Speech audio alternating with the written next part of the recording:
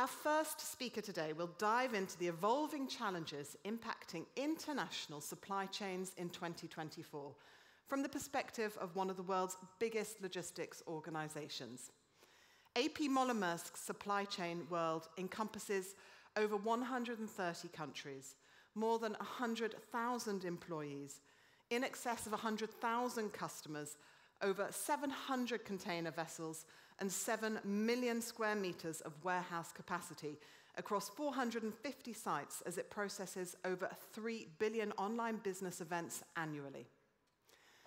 As Global Head of Business Resilience Consulting at Maersk, Zera Zheng has played a pivotal role in enhancing the company's business and supply chain resilience, leading the development of the Maersk supply chain resilience model. In her presentation, Zera is going to integrate observations from the 2023 risk trends with the developments of 2024, identifying key vulnerabilities and emerging threats across geopolitics, climate, regulatory environments, labor markets, and cybersecurity. She's also going to discuss developing a comprehensive strategy for safeguarding supply chains against the complexities of today's global landscape. Please join me in welcoming Zera to the stage. Zera, thank you.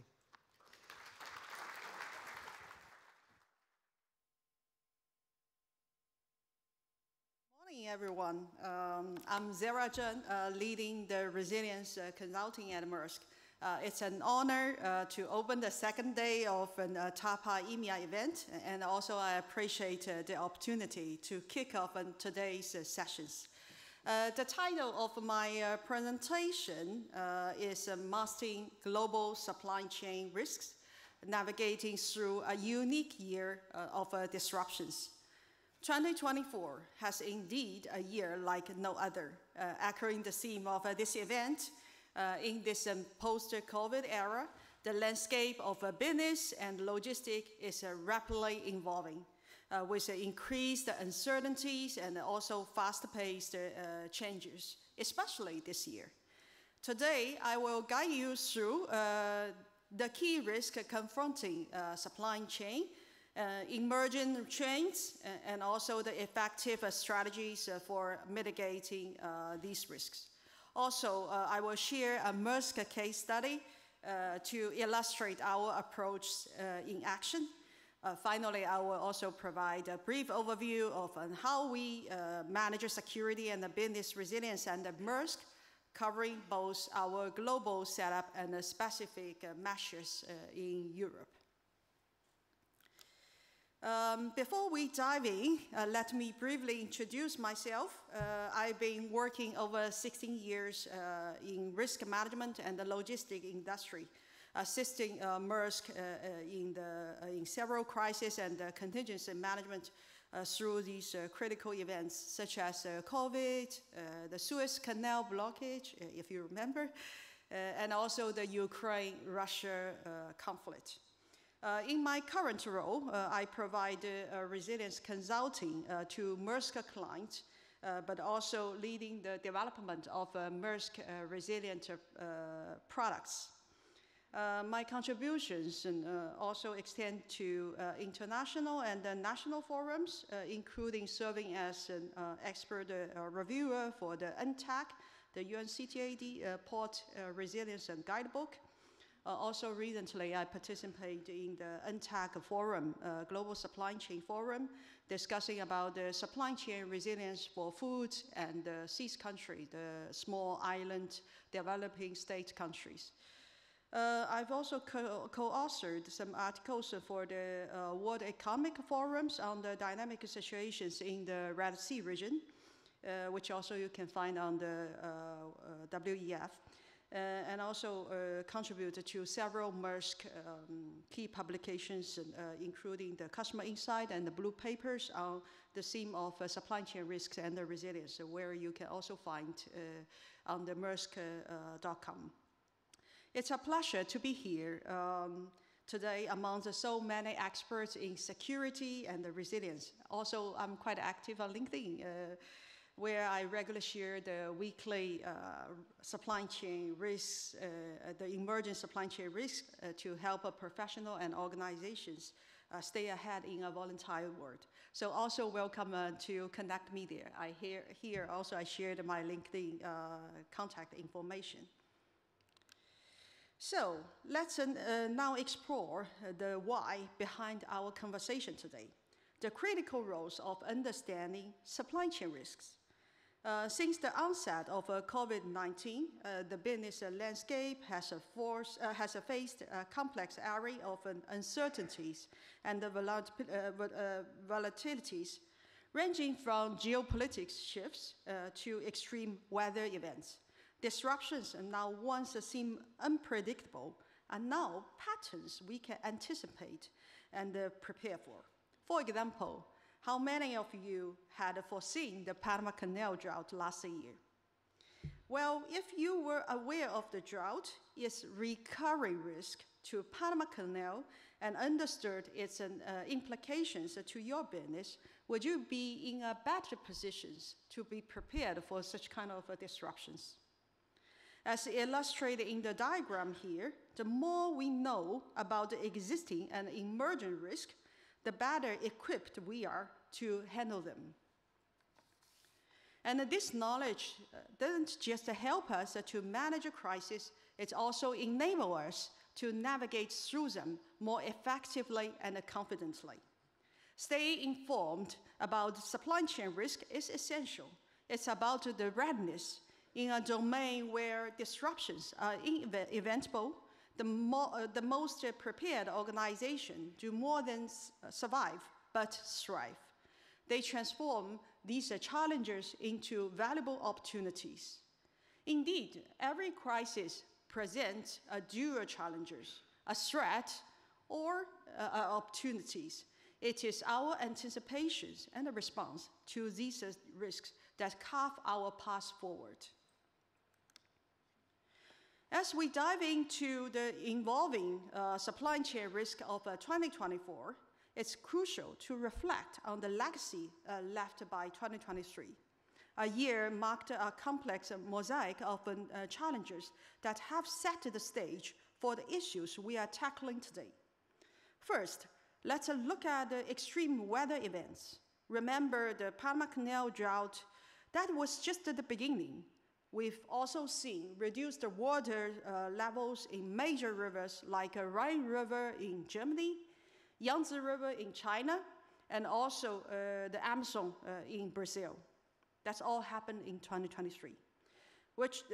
And also added to that, the wildfires that swept through Canada, North America, and Australia, as well as over 10 significant typhoons in the Asia-Pacific regions. These nature disasters have caused disruptions that extend far beyond the logistic, but also affecting societies at large. These events are not just one-offs. They are a warning of what 2024 could bring to us. Also, second, you can see the labor dynamics come to the forefront as a critical issue. From the US and West Coast to the street of Dhaka, Bangladesh, workers have been demanding higher wages in response to the soaring cost of living, leading to the strike that ripple across all sectors. And then there's the undercurrent of a geopolitical unrest. Ongoing conflicts like those involving Ukraine and Russia, as well as Israel and Hamas, continue to reshape the global supply chains landscape, impacting everything from energy suppliers to the commodity markets. Together, these three forces, extreme weather, labor dynamics, and geopolitical unrest, form a triad of turbulence. They are the backdrop against which we must navigate, adapt, and seek opportunities for resilience and growth in 2024. As we turn the page to focus on the ongoing year, we comfort a diverse and intricate set of supply chain risks. Let's explore these critical areas that demand our attention and strategic action. First, geopolitical risks. 2024 continues to be shaped by intense geopolitical tensions. We are not only monitoring ongoing conflicts like the Russia-Ukraine situations and the tensions in the Red Sea region, but also we are keeping a close watch on the global political climate. With the key elections on the horizon, the outcomes will undoubtedly influence existing geopolitical dynamics and the trade policies. Second, regulatory risks. We are witnessing a surge in regulatory risks. In an era where geopolitics and economic policies are deeply intertwined, governments are increasingly proactive in shaping industry landscape. The trend towards greater state involvement is most evident in the push for sustainable and resilient supply chains. Thirdly, climate risk continues to loom large. The persistent effects of El Nino challenges us with extreme weather conditions, while the potential shift to La Nina later this year may further disrupt our abilities to plan and prepare. It's vital that we enhance our capabilities to respond to these climate variations swiftly and effectively. Labor risk. Labor dynamics are dramatically turbulent, with industry actions and also negotiations causing significant disruptions at a major logistic hub worldwide. The demands on the fair wages in response to these rising living costs continue to echo globally, impacting operations across all sectors. Cybersecurity risk.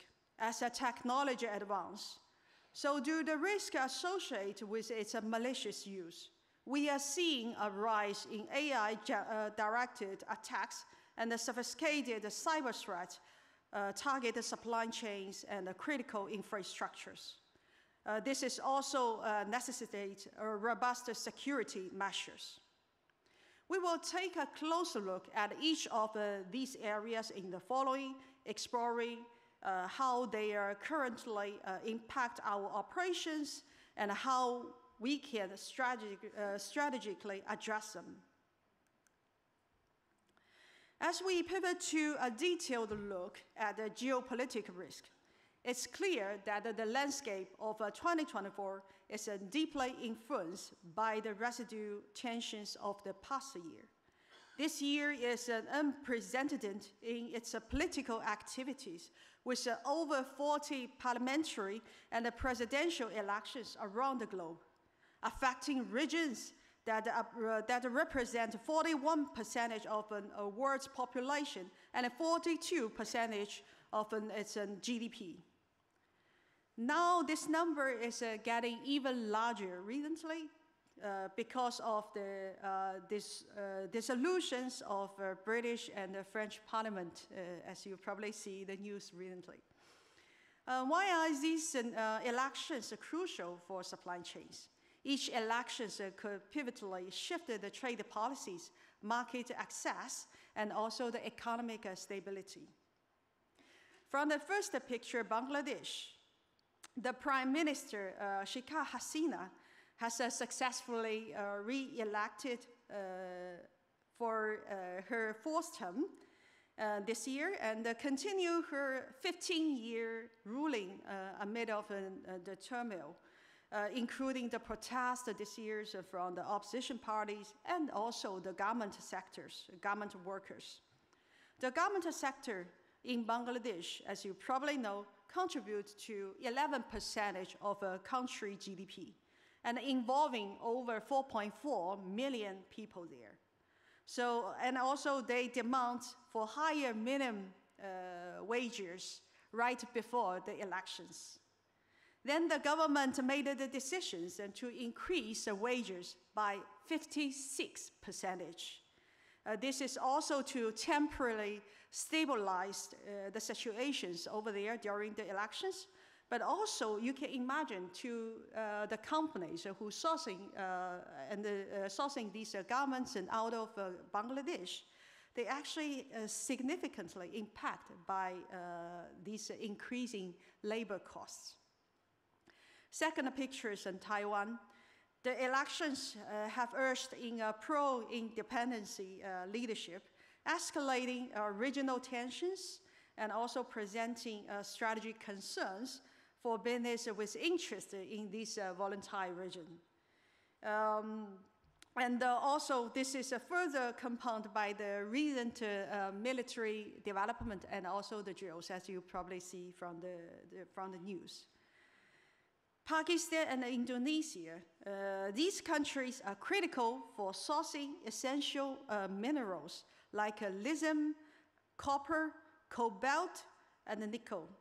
The political stance of the new leadership will be pivotal for industry relying on these raw material, particularly the battery productions and also maybe the automotive industry.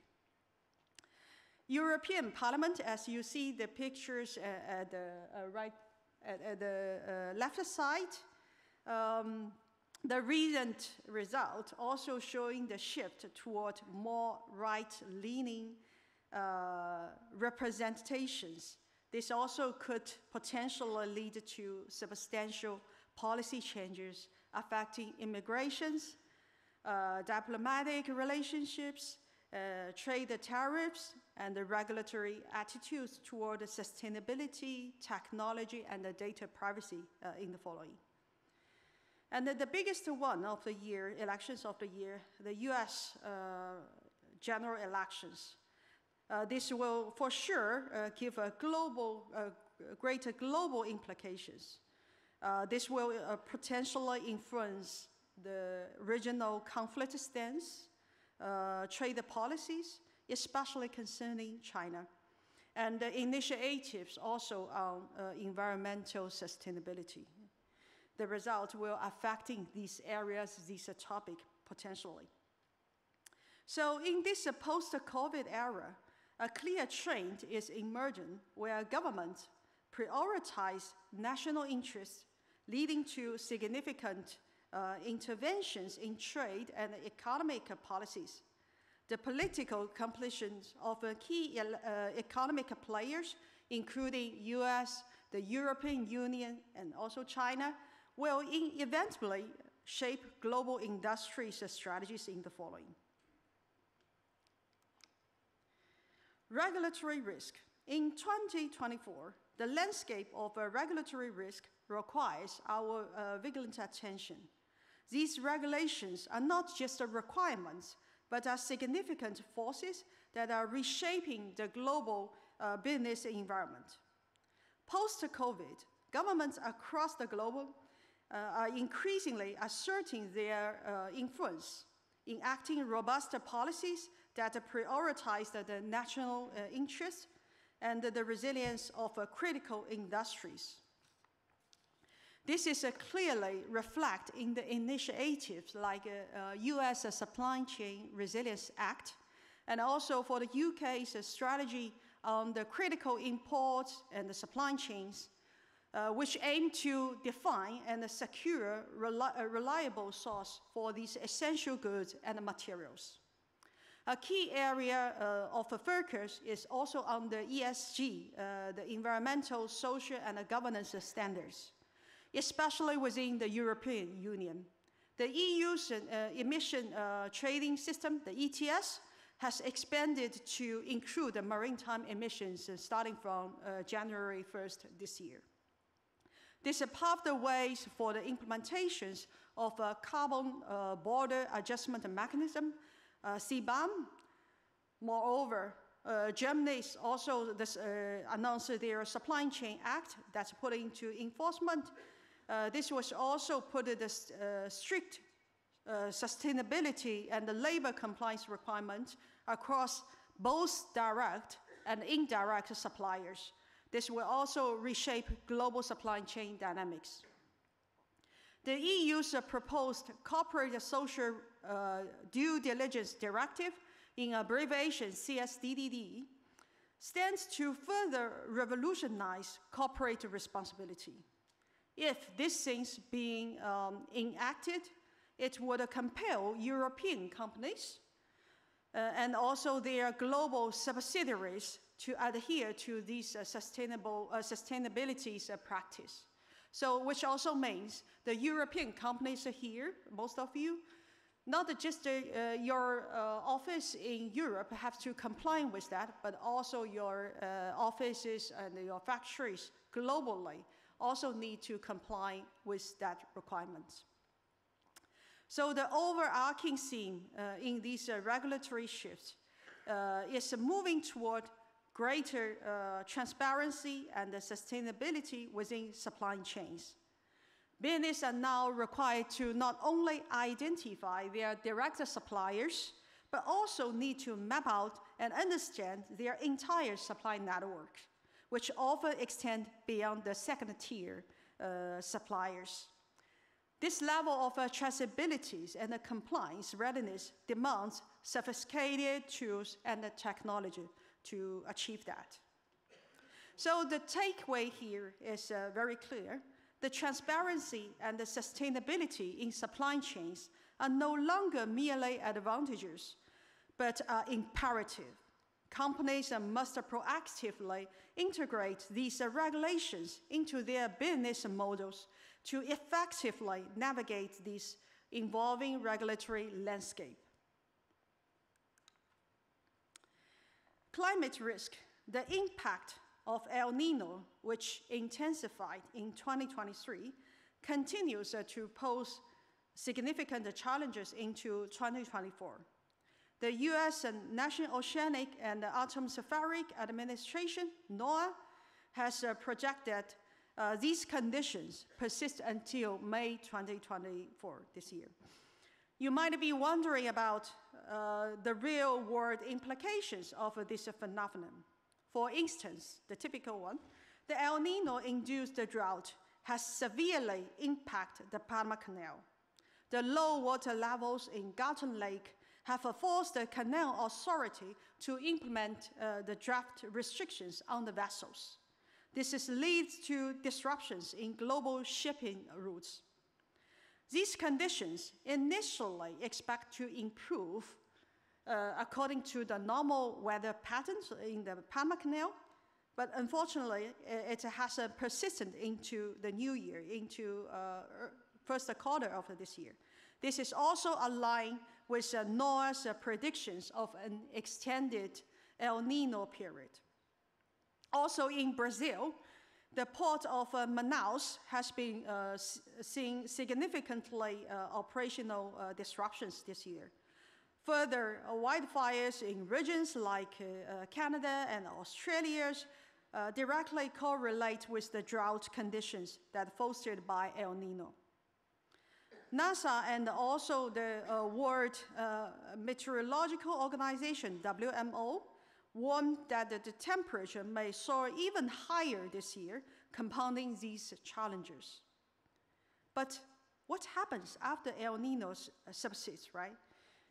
La Nina is anticipated to begin in September with a 77% probability.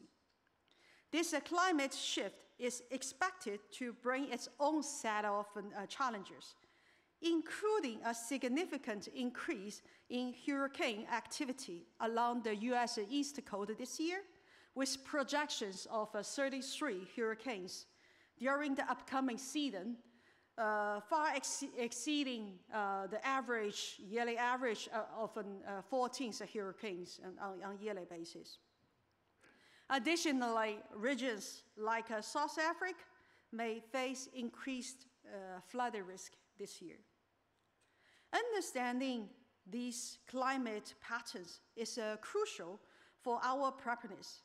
By anticipating these weather trends, we can better strategize and also mitigate the disruptions. In a world that continues to be warmer and also having more extreme weather, having foresight is not just an advantage, but also necessity.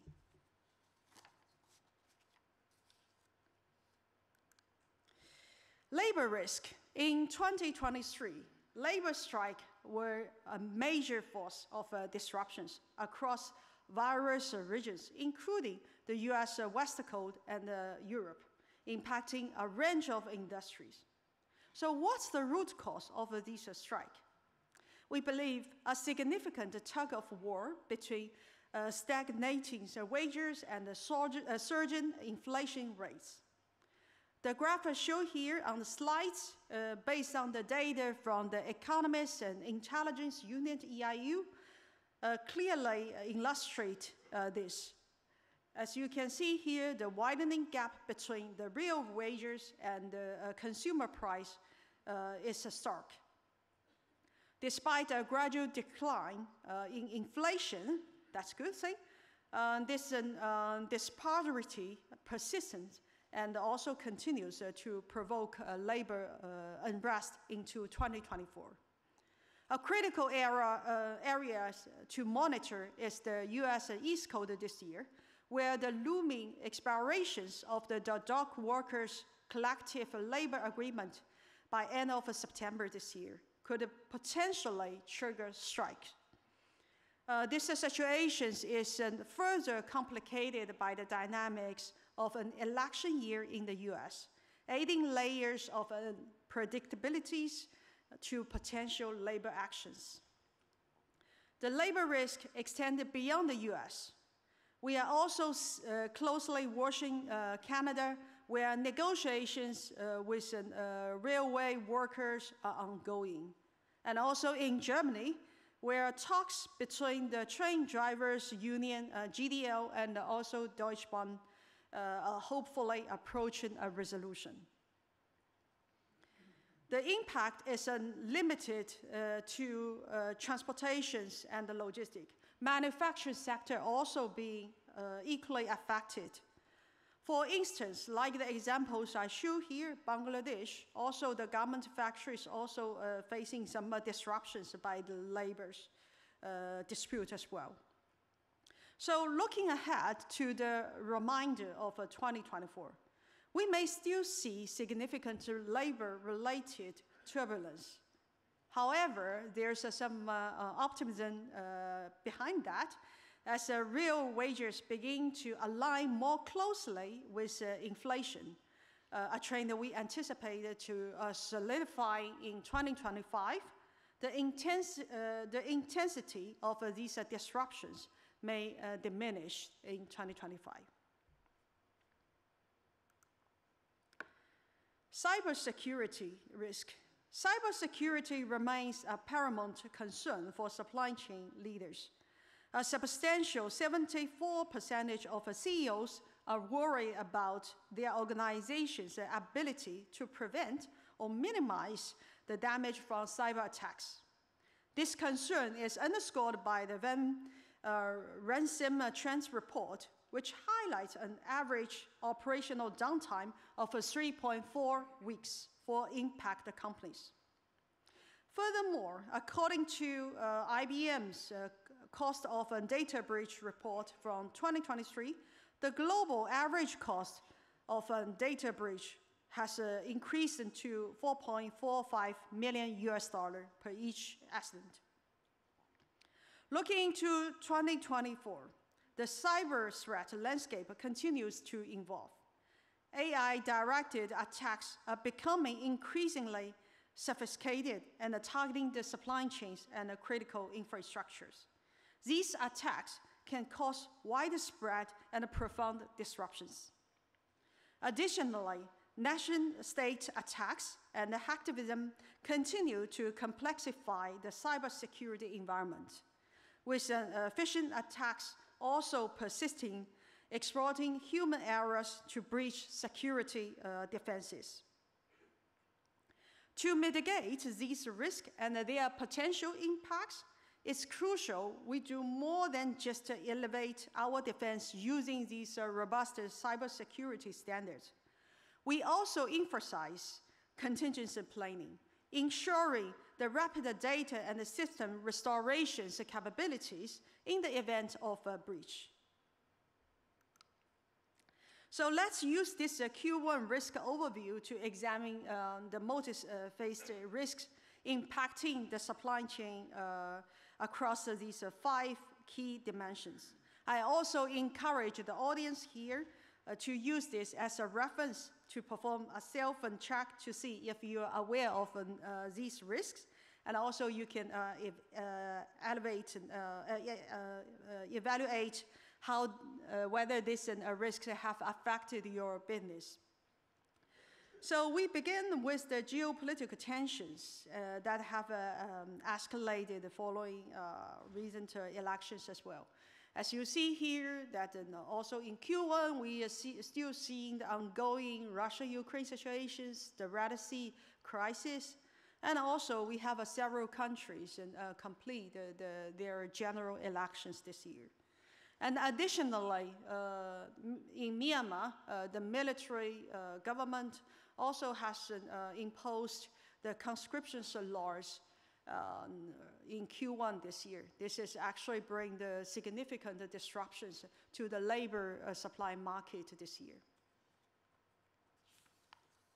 On the regulatory front, the EU emission trading system, the ETS, has been implemented as anticipated. And the UK has announced the significant strategies regarding critical imports and the supply chains. Furthermore, the European Cyber Attack Regulation, also known as DORA, now mandate compliance with stringent data privacy and also the cybersecurity standards. This is also intertwined regulatory and the cyber risks. Climate-related challenges continue to be a significant concern, with the improved situations at the Panama Canal and also the emerging water shortage in India early this year, highlighting the urgent need for adaptation strategies. Also, labor issues have been evidenced in various sectors and the regions. Notably, starting from this year, and Australia has seen port worker strikes at the DP World terminals. This give huge disruptions to the cargoes in and out of Australia. And also port worker strikes in France. This is continue. This is ongoing situations. They are against their pension reform. And the aviation and the railway strike is also have been seen in Germany. Maritime workers strike in Nigeria. Spain railway strikes also happened in Q1 this year. In Finland, also we've seen port workers strike, and also ongoing, we are still seeing the dispute between the Canada railway unions and their national railway operator, CN and CKPC. These are 2 companies. And finally, cyber risk persistent with significant disruptions as well, such as the system outage early this year at the Mexico National Customs Agency. This has actually created some chaos for the cross-border cargoes between Mexico and the US. And also in Q1, I think it was around March, there's also a cyber attack hitting multiple airports in Denmark, including the Copenhagen airport and also Aarhus airport. So these events underscore the necessity of vigilant risk monitoring and forecasting. By staying informed and prepared, we can navigate these challenges more effectively throughout the rest of the year. So about the mitigations. As we look ahead, it's crucial for all of us to be well prepared for the potential disruptions. Here are our recommendations for mitigating the risks we face in 2024. Firstly, establish a robust risk monitoring mechanism. As the bullet point I show here, it's important that we have the internal channels to collect these disruptions that has been seen across the globe. Internally within the organization, you have to ensure you have the channels to collect these disruptions information in a timely manner. Second, also you have to establish the reporting mechanism with your vendor, with your key suppliers, to ensure that anything that could disrupt your supply chain can be informed, can be communicated to your side, so the entire organization can address to the issues in a timely manner. And the third one is also very important, but sometimes being neglected, is the integrations of these all the information you collect. You can imagine for this risk intelligence, you probably have various channels to collect this risk intelligence from your supplier, from your internal organization, or maybe from external risk intelligence suppliers also. But all these informations come to your organization, whether there's a standard procedure to verify the informations, and also, most important, to take actions on it, and also to share and communicate to the relevant key stakeholders who need to be informed. The second is to identify the vulnerability and develop the contingency plan. This is also included the three key points here. The first is to identify the supply chain risk, is to conduct the supply chain risk assessment. Through this step, you have to understand that where you have the vulnerability, where you have the dependency across your supply chain. And then based on that, you need to develop the contingency plan, preparing for in case you lost of these key dependency you have. And the third is also long-termly, you have to develop the supply chain strategies that's including increasing your flexibilities and also considering about these diversifications of your supply chain to mitigate the overall supply chain risk. Lastly is to develop a crisis management team structures. So first, you need to have the crisis management team set up. This is also allows you to engage the people who can help to address the situations and handle the situations. And this also should be supported by a clear protocols and also the communication channels. You need to have the procedures that aligned and agreed by all the relevant parties within your organization who might be involved in the crisis management and also being followed by them. And important, also remember, practice makes perfect. So you have to also improve the practice by having regular drills and also the trainings to keep them understand and aware what exactly they need to do in case of a crisis. So by adopting these measures, business will be in a good shape, more confidently relaxed to deal with unexpected. This will also allow the business not only protect their operations, but also gain the agility to capitalize on opportunities that arise even in times of uncertainty. Here I would like to, in this slide, I would like to explore a real-life case study of how Maersk respond effectively to a crisis, the drought disruption at the Panama Canal, as I mentioned a couple of times about this case.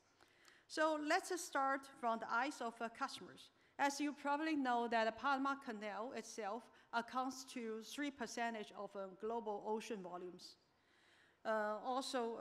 Which also means when the drought happens, actually, also I would like to ask you, encourage you to think about, for the Panama Canal drought, when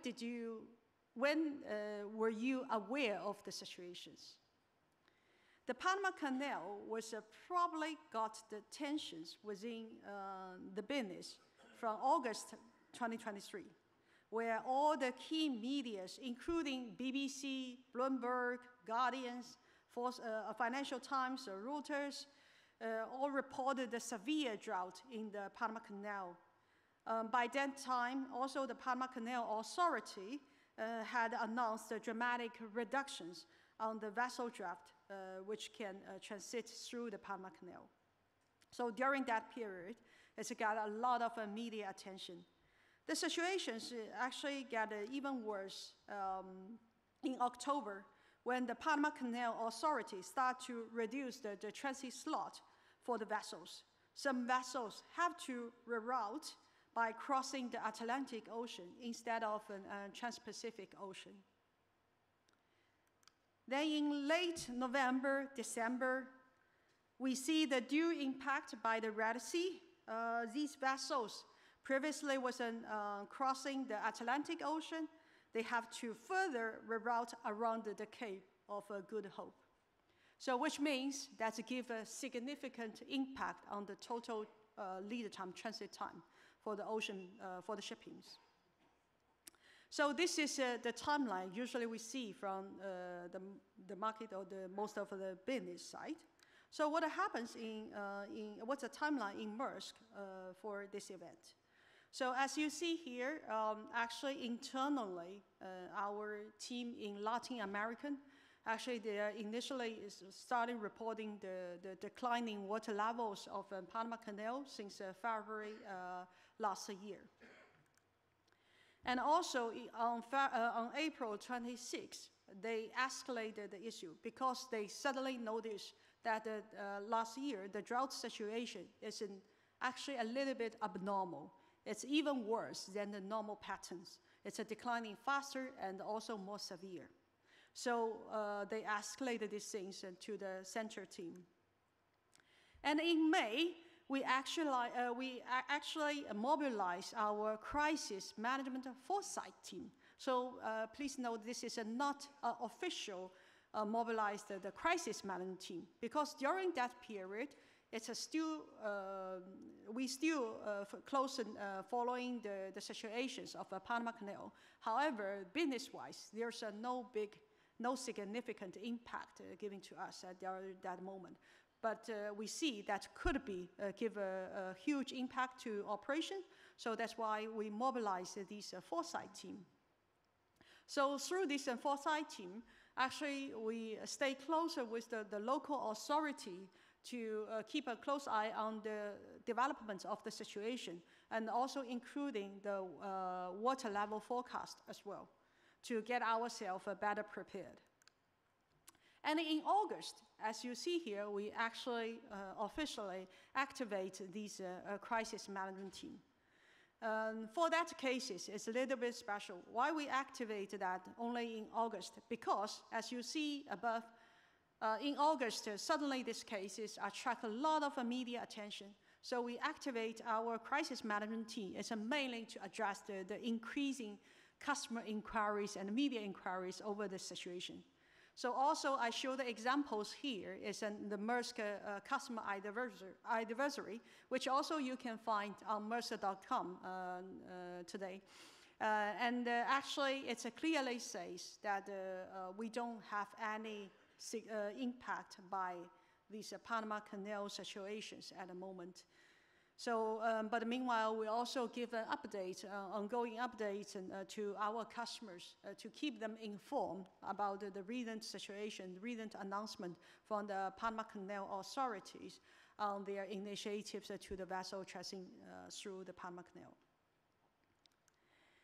And after the Red Sea crisis happened, as I mentioned, there's a dual impact adding on to the situations over there.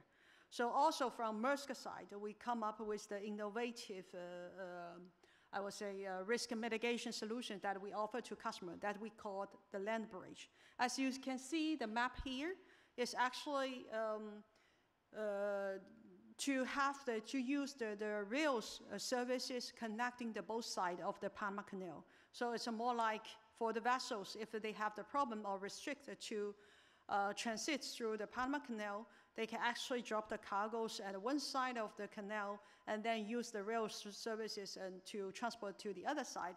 And then from the other side, there's a feeder vessels to pick up the cargoes and further delivery to the US and East Coast ports. You probably will ask why these things only comes in January, right? If you compare to when the Red Sea, when the rerouting happened, it looks like a bit late. Actually, in between the August and the January, we also imposed a lot of different solutions, risk mitigation solutions to customers. That's including the sea air solutions and the sea rail solutions, using the US West Code to help our customer mitigate the impacts. I just didn't show us in here. For January, when we imposed the land bridge, also you can imagine Maersk as a shipping company and also the logistic company. From our side, before we launch this initiative, we also need to prepare our fleet team as well to redesign the ocean network. You have to put it or ensure you have the vessel resources at both sides to connect and also to load the cargoes from the rail. So that's also why we actually launched this in January. But also most important, we work closely with the rail operators in Panama Canal to secure the capacity, secure the space. That can also help us to maximize our efforts to helping our customer. So this is actually a simple case to illustrate the responsiveness of Maersk operations against these unexpected global disruptions, and also highlights our commitment to maintaining supply chain continuity under any circumstances. Oh, okay, yeah, sorry. Yeah, maybe I can quickly go to the last two slides. Just also want to quickly show you that what we have at the Maersk security side. As you see here, actually, we have the global security team that then also covers the expert, the dedicated specialist to monitoring the threats and also managing crises and ensuring the security of our supply chains. So from the standard side, supply chain standard side, we actually adopted these 5 standards as the picture shown here into our global supply chain security program. And for European, in Europe regions, we also have our security measurements centered surrounding these 4 key aspects. That's including the customer centricity. We work closely with our customers in the solution design. And also we adopted the TAPA standards, including FSR and TSR, into our security standards in Europe. And we actually pushing for the certifications in here. And also we work closely with some industries and organizations to develop the standards, like the examples I show here for pharmaceuticals. We actually apply our knowledge in the pharmaceutical business, especially in the transportation side. We actually work with the organization called Validate to develop the security standards for ocean and the inland transport for pharmaceutical cargoes. So I think that's all for my presentation today. Thank you very much for your attention. I hope that you find the information offer some value to you. Also, if you have any questions, I will be around in the event for the whole day. And here also I shared my LinkedIn contacts. Besides, we also have our European security team also here. We have Ms. Leonie Bussi, so she's a European security regional head, and also he's as you probably, many of you know her as the member of the TAPA EMEA board here. So if you have any specific questions about security, also you can find us here. Thank you very much.